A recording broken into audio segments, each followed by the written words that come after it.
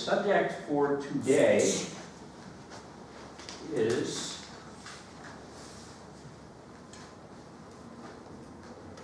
solving equations with trig functions. This is not how to solve an equation using trig functions. This is how to solve an equation with trig functions in them. So we've done a little of this. We've done mostly the trig part, and I'm going to start off with just a couple of simple problems to show you what I mean by the trig part. Let's say we start with a very simple equation, sine of theta equals a half. Okay, and I want to know all the possible thetas that can solve this. One thing we're going to find in most of the techniques we look at today, we want to end up with something like this that we're going to know how to deal with. Because trig functions are periodic, we're usually going to get multiple solutions, an infinite number of solutions, but we want to get all of them. So, of course, following the dictates of solving an equation, we want to get theta all by itself. So we find the inverse sine function of both sides, and get theta is the inverse sine of 1/2. We don't just want the primary value of this, we want all the values. So we think about the unit circle, and if the sine is a half, we have a triangle with a hypotenuse of 1, a side of a half, and square root of 3 over 2. This, of course, is a 30, 60, 90 triangle. So this angle here is 30 degrees, or pi over 6. So we have theta equal pi over 6. Well, first thing we want to do is find out what are all the solutions in just the first 2 pi in the unit circle. The sine is the y-coordinate. So if we think about a horizontal line across here, we know that there's going to be another solution. This will be the supplement of this angle, pi minus pi over 6, or 5 pi over 6. So those are the 2 solutions in the unit circle. But then, of course, every time we go around the circle, we get another solution. So we can expand this. Theta is pi over 6 plus 2 pi n, and 5 pi over 6 plus 2 pi, and where n is some integer. So that's how we find all the solutions to this equation. Now, this is a nice, easy problem. We happen to know a special triangle for which a half is the sine. That might not always be the case. You might get a problem that you might want to use your calculator for. So, as an example, if I have the cosine of theta equals 0.65, or theta equals the inverse cosine of 0.65,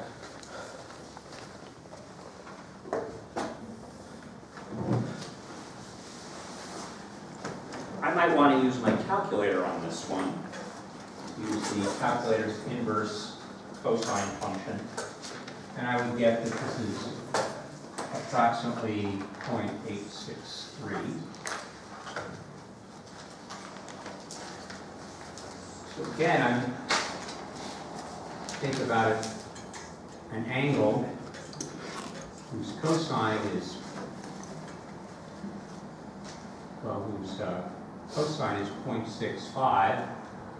Here we have an angle of 0.863, that's in radians, of course. But again, you know, here we have a vertical line. This tells me that there's another value down here, which is negative 0.863, or if you like, 2 pi minus 0.863, which is about 5.42. So now I have my theta is equal to 0.863, 5.42. But again, each of these is going to repeat as they go around the circle. So the complete solution would be 863 plus 2 pi n, or 5.42 plus 2 pi n. Okay, so those are all my solutions.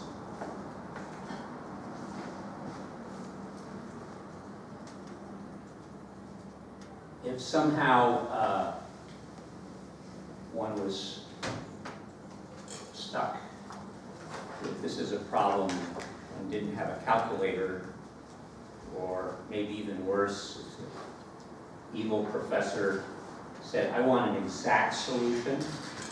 These are not exact solutions, they're approximations I get from using the calculator. Well, that's not so bad. I could just go back. I can just say, what is this exactly? This is exactly the inverse cosine of 0.65 plus 2 pi n.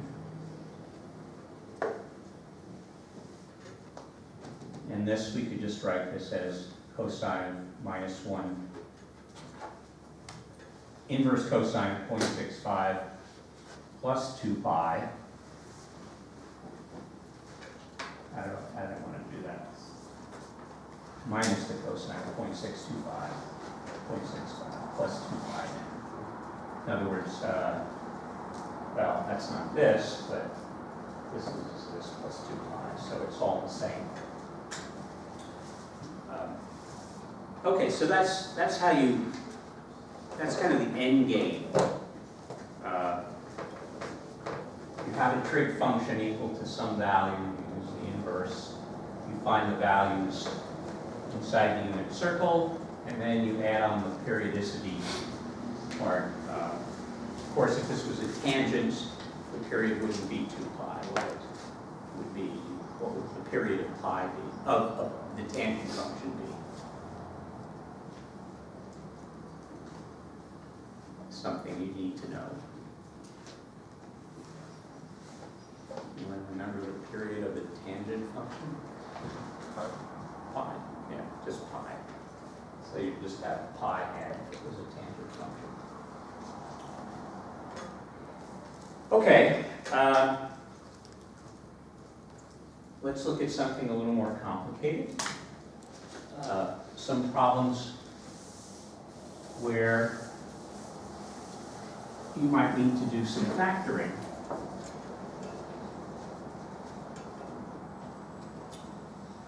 So recall that if I had an equation like this, x squared plus 2x equals 0, that I can factor this. So I have x times x plus 2 equals 0.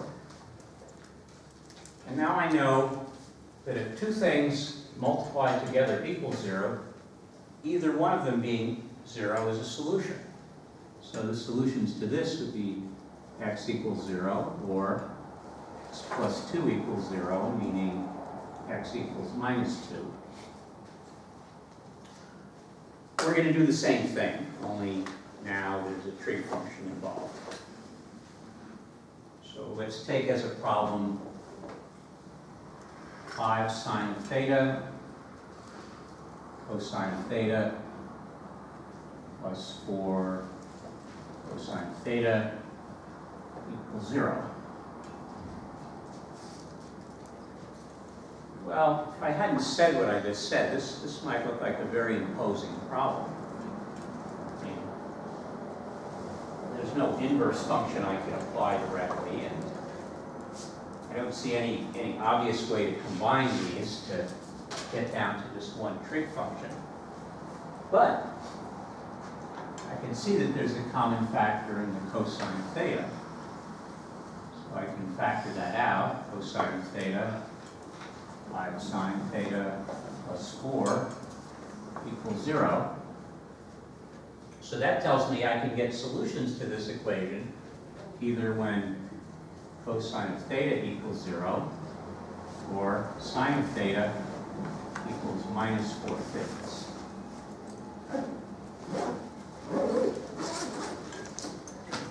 Well, now we just have to go through that process again.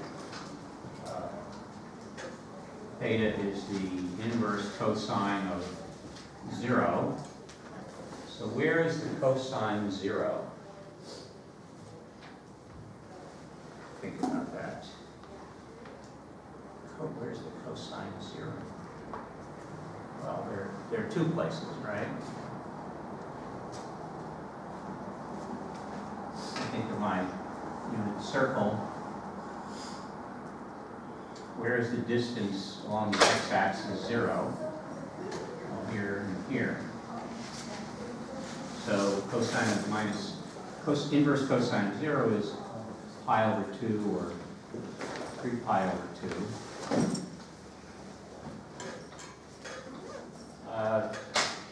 Sine of theta minus 4/5.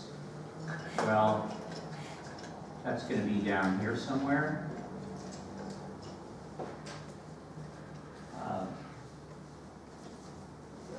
guess that's worth plugging into my calculator.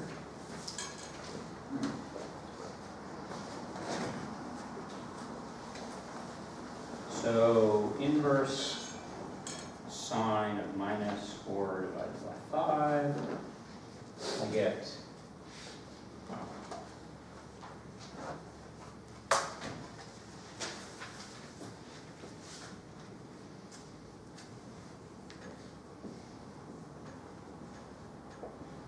-0.927 approximately. That's down here. But then there'll be another solution down here, right? So how would I get that?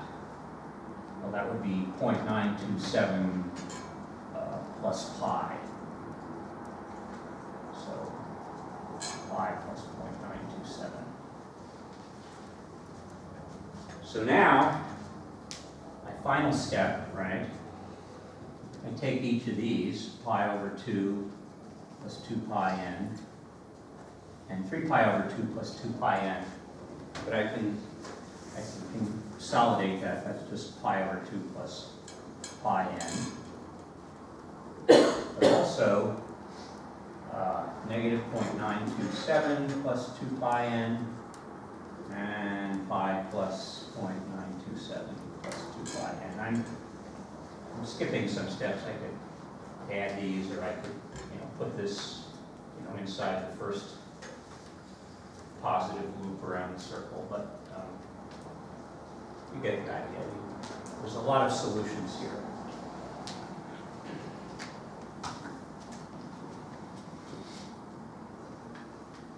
All right. Any questions so far?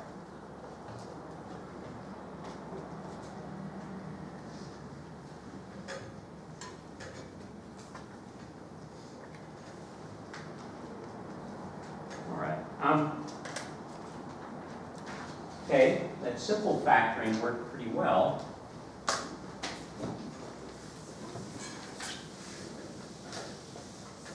We might find something a little trickier along the way. We might find something that looks like this. 2 cosine squared theta minus 7 cosine theta plus 3 equals 0. And it looks a little imposing at first. It might help to think of, since we just have one trig function, cosine theta, it might help to do a substitution here. Let's set x equal cosine theta with let's see what that gives us. That's 2x squared minus 7x plus 3 equals 0. This is something we're very familiar with. It's a quadratic. We're either going to solve it by factoring it using FOIL, or worst case, use the quadratic formula. So let's try this. Like 2x and x. Where does the 3 go? It goes here. We have two minuses because minus 2x plus minus x is minus 7x. Okay, that's good. So this tells me x equals 1/2. This tells me x equals 3. So I have the cosine of theta equal to 1/2 or 3, or the inverse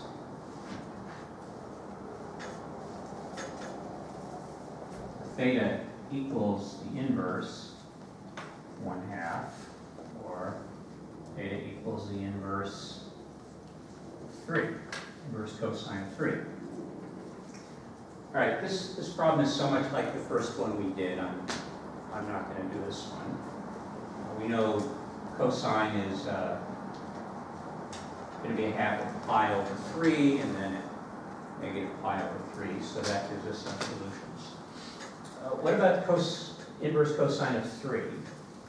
What's that?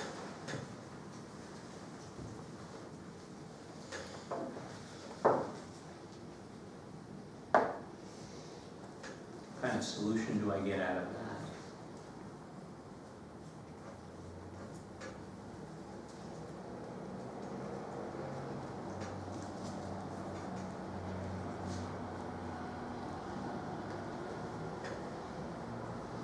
See your hand hold for just 1 second. It's not part of the domain, so it's like that.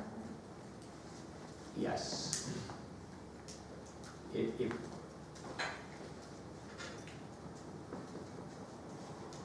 Now I look confused. I'm trying to think. Shouldn't that jump right out at you? We have cosine. Its range is from 1 to negative 1, right? So the inverse cosine, its domain is going to be 1 to minus 1. We have inverse functions, their domains and ranges switch. Well, if you do it right, the domain on this function, the cosine, of course, is all real numbers, but in order to make it inverse, we have to truncate it, right? We have to limit it from 0 to pi. So that would be the range, the domain of the truncated cosine function would be the range of the inverse. Okay, so this doesn't give us any solutions. That's fine.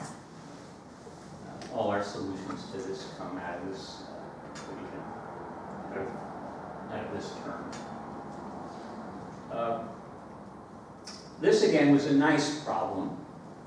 It was nice in that factored nicely. That might not always be the case. Let's take a look at sine, cosine squared theta minus 6 cosine theta minus 1 equals 0. Okay, so I encourage you when you do these, if this helps, to take the extra step of making it look like something you're familiar with. If you need this, you can just see immediately that the cosine is just x here, then you can skip this step.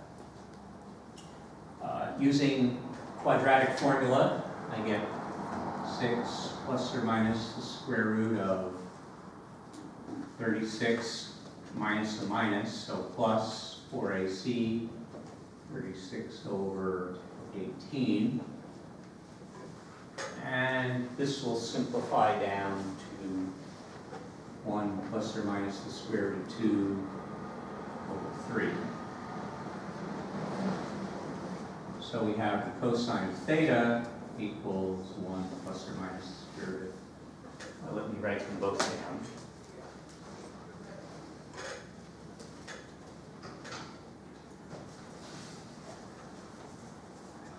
One plus square root of 2 over 3 and 1 minus square root of 2 over 3. Before we go any further, as we've learned, we should at least check to see if these values are going to fit the domain of the inverse cosine function. Square root of 2 is about 1.4. 1 plus 1.4, 2.4 divided by 3. Yeah, that's going to be between 1 and minus 1. Now we have 1 minus the square root of 2. That's going to be negative 0.4 divided by 3. Okay, they're all good. So what's going to happen now? I mean, I like keeping, notice, I like keeping these exact values. You can always plug them into the calculator later. But we know theta will equal the inverse cosine of 1 plus square root of 2 over 3. Well, that's going to be in the first quadrant. So there's going to also be a value in the fourth quadrant. That would be negative cosine of inverse of 1 plus square root of 2 over 3. And this guy, cosine of a negative, that's going to be in which quadrant?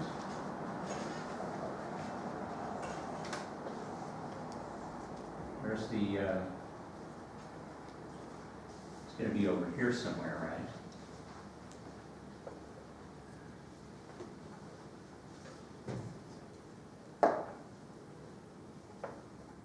So there's going to be two values here, inverse cosine of this, and then we're going to have another angle down here we're going to have to include. And then, as always, we just throw in plus 2 pi n. We're going to get all the solutions. Probably easier to do this with a calculator, at least initially.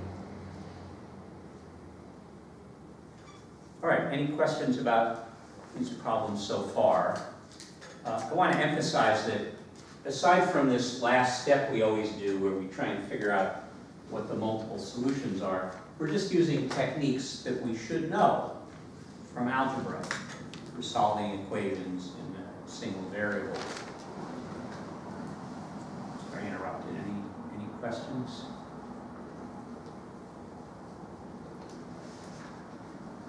Okay, so there are more complicated things that can happen. In one case here, we had sines and cosines, but after we were done factoring, that was not an issue.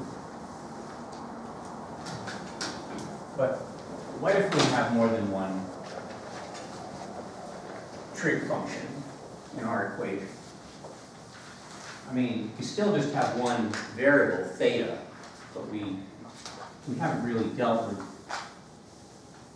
this before. What if we had an equation like this? Sine theta plus 1 equals sine theta. So this is a problem in the book. I don't like the way they went around about it. They just magically say, let's do this. Solves the problem. They don't really tell you where this comes from. But what I do like about it is it just has a sine and a cosine in it. And if you think about it, no matter what trig functions we use, we could always replace them with sines and cosines. So while this is a very simple version, at least we know any equation with trig functions we could get to just be sines and cosines, and then we have to deal with that. So, so far the strategy we've used had to do with, using one of these, the sine, theta, or the cosine theta, as a single variable. So it would be nice if we could convert this so it has just one trig function. Well, it turns out there's an identity that will help us do that. It's the Pythagorean identity. Because we can solve this for sine of theta. This is a really, really useful piece of information. Sine squared theta equals 1 minus cosine squared theta. The sine of theta is the square root of 1 minus cosine squared theta. So we can substitute that here. Cosine of theta plus 1 equals square root of 1 minus cosine squared theta. Okay. Well, we're a little closer. We solved the initial problem. But we have another problem now.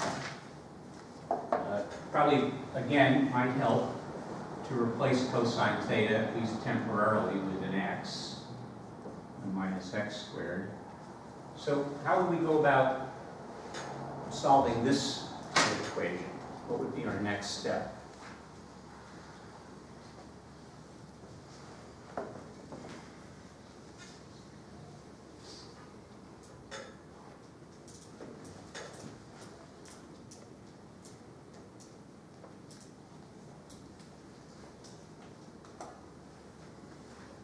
You're no longer in a trig class, you're in an algebra class. How do we solve that equation? I mean, we want to get the x's all together, right? But something's in the way. That's square root. Yes? We can square it. Yeah, we could square both sides, definitely. Let's do that. Let's square both sides. So this becomes x squared plus 2x plus 1. This becomes 1 minus x squared. Before we get much further, though, I want to remind you of something. Sometimes when we square both sides of an equation, we get something extra. We get a phantom root, right? That occurs when, if this was a negative value, and this was a positive value, and we square them, they're both positive, right? But maybe they'll never, when you go backwards, when you find the square root, that doesn't happen. All right, we'll check into that later. All right, so we have 2x squared plus 2x equals 0. Well, that's nice. We can factor this. This is, take out the 2, and we just have x times x plus 1 equals 0. Well, so x is 0 or minus 1. That is the cosine of theta equals 0, or the cosine of theta equals minus 1. All right, let's look into that now. Where is the cosine of theta 0? Did we do that already? I think we did. Cosine is 0 here and here. So theta could be pi over 2 plus pi n, right? So we just end up with pi periodicity here on the solution. Where is cosine minus 1? That should jump into your head pretty quickly too. Where's the cosine minus 1? Pi. At pi, yeah. Suppose on the exam you could plug that into the calculator and hope it would work. Right, but as I said, I have some concern some concern about the possibility of a phantom root. So let's try these now. Make sure they work. Let's start with pi over 2. Cosine of pi over 2 plus 1 equals sine of pi over 2. Cosine of pi over 2 is 0. Plus 1 equals the sine of pi over 2, 1. Oh, that's good. All right. I better check this solution down here, though. Cosine of 3 pi over 2 plus 1 equals sine of 3 pi over 2. So cosine of 3 pi over 2 is what?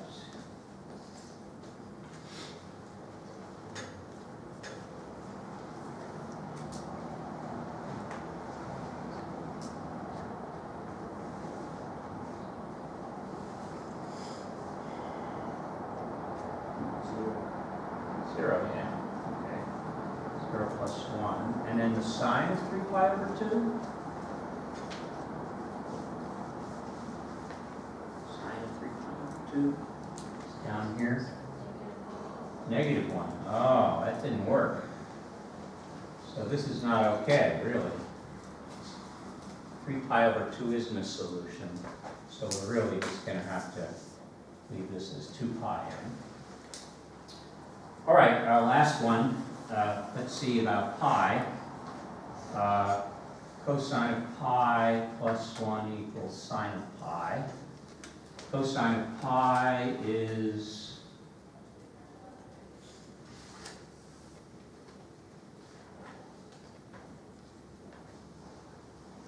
cosine of pi, that's over here. So what's the x coordinate over there? Negative 1. Negative 1 plus 1 equals sine of pi. Well, I know that. That's 0. So that works. Okay. So, all right.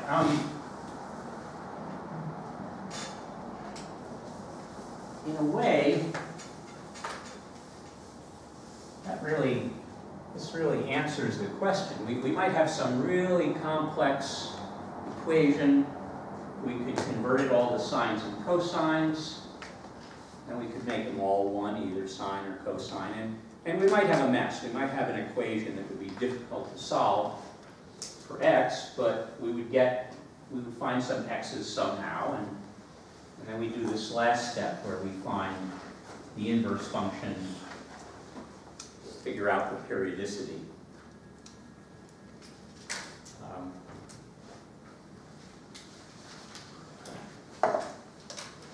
There's one more, we call it a gotcha here, you have to be aware of.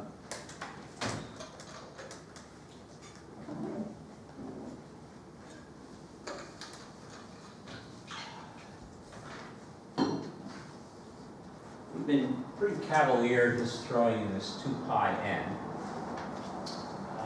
That's always worked because sines and cosines that we've been using have that period. You know, if something's a solution for some value, it's got to be a solution for that value plus 2 pi, plus 4 pi, plus 6 pi, because the function is periodic, it's going to have the same value. There are circumstances where we have to be a little more careful. Let's take a very simple problem. 2 sine 3 theta minus 1 equals 0. All right. Well, I can solve for sine of 3 theta. That's 1/2. It's very similar to a problem we did before. Might be good at this point to just ponder for a second. What's the period of sine of 3 theta?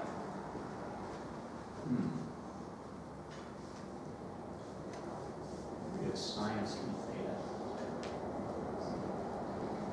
might want to recollect, at one point we were graphing and we looked at y equals a sine of b times x minus c plus t. We looked at all these possible constants here. A was the amplitude, T was a vertical shift, C was a horizontal shift, and then we have B. What did B tell us? It told us something about the period, didn't it? That's what 3 is here. So what's the relationship between B and the period of the function?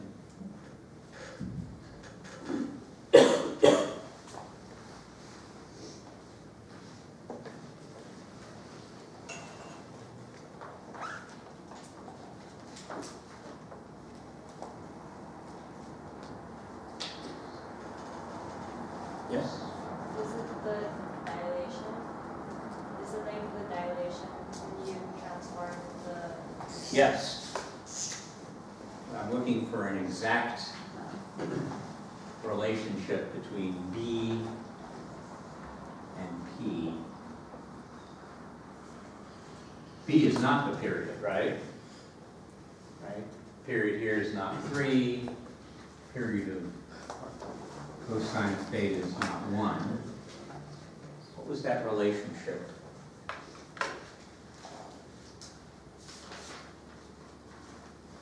Must remember.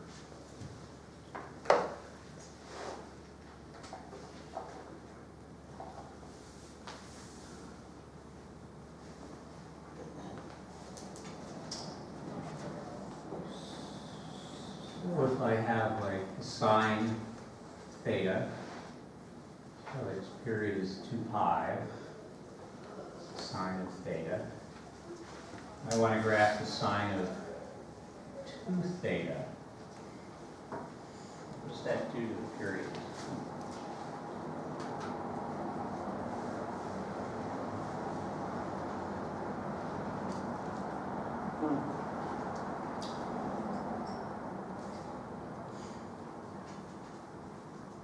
You can guess, it's okay.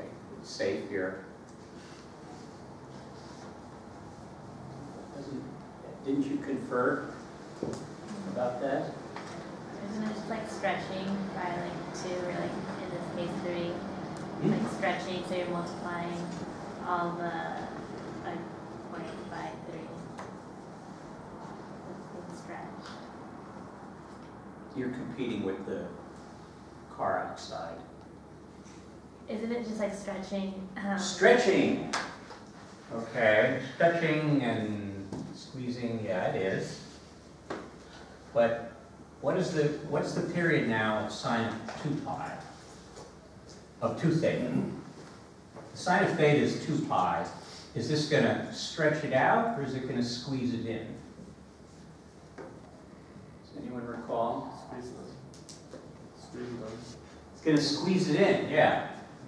We're going to get like that. This is going to have a period of pi. If I use a fraction here, like a fraction of 1, it'll stretch it out.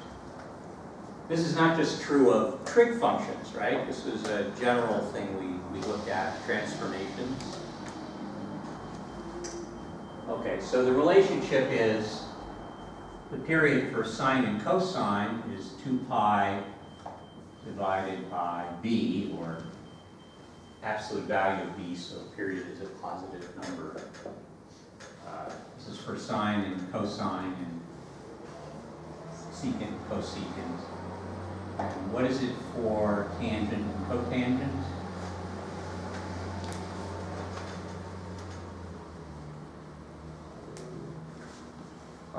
Yeah, exactly.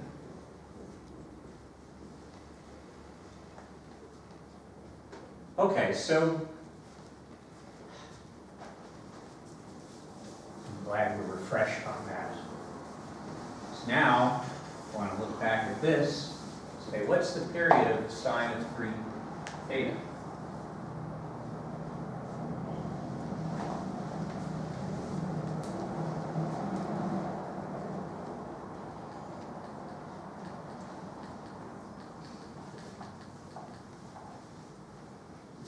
plugging question. Remember what the equation was. Here, I'll put it back. Period equals 2 pi over p. So we plug in 3, and we get it's 2 pi over 3. So that's the periodicity of sine of 3 theta.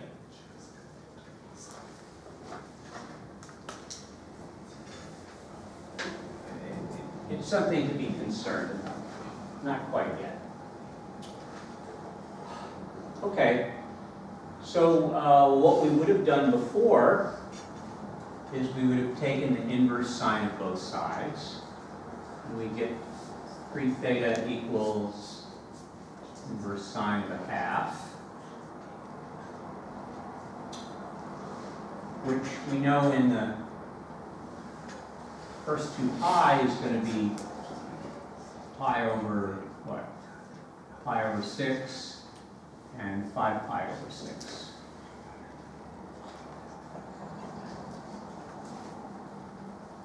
Well, at this point, there are 2 ways to deal with finding the rest of the solutions. Well, there's 2 right ways. There's the wrong way. Let me show you the wrong way. The wrong way is you go, well, this is 3 theta. Let's divide through. That's pi over 18 plus 2 pi n. And 5 pi over 18 plus 2 pi n. I say this is the wrong way because you're going to miss a lot of the solutions. The problem is that the period of this function is not 2 pi, it's pi over 3. So that would be one way to do it correctly, is to be very clear about what the periodicity is here. There's another way you could go about it, though, that would also work. You could say, well, 3 theta, that's the inverse of sine of 3 theta, the inverse sine of 3 theta. I know that that's pi over 6 plus 2 pi n, or it's 5 pi over 6 plus 2 pi n. And divide now, right? If I plug in pi over 6 into the sine, I'm going to get a half, right? I plug in pi over 6 plus 2 pi n, I'm going to get a half. What I want to know is, what's a third of that value? So if I divide through by 3 now, I'll get this. And that would be the correct answer. That would get you all the solutions.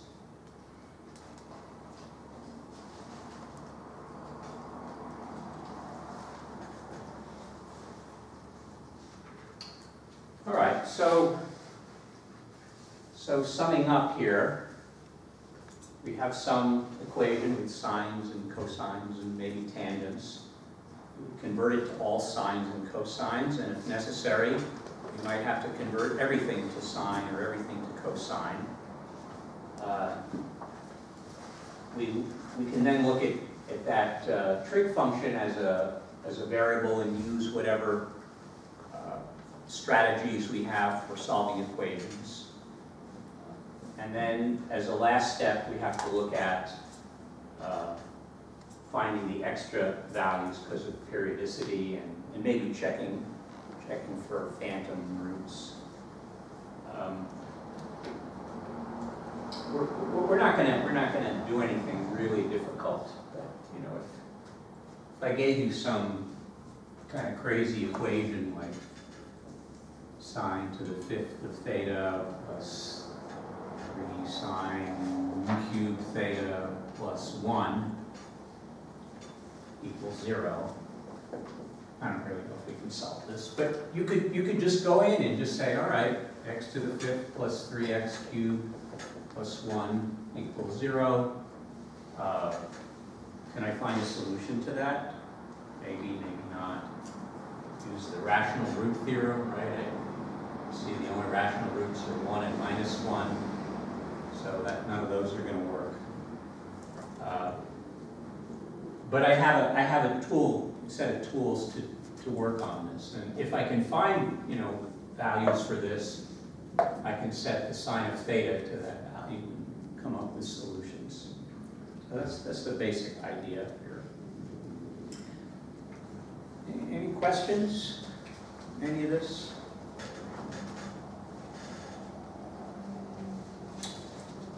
All right, that will be all for today. I'll be in my office hours.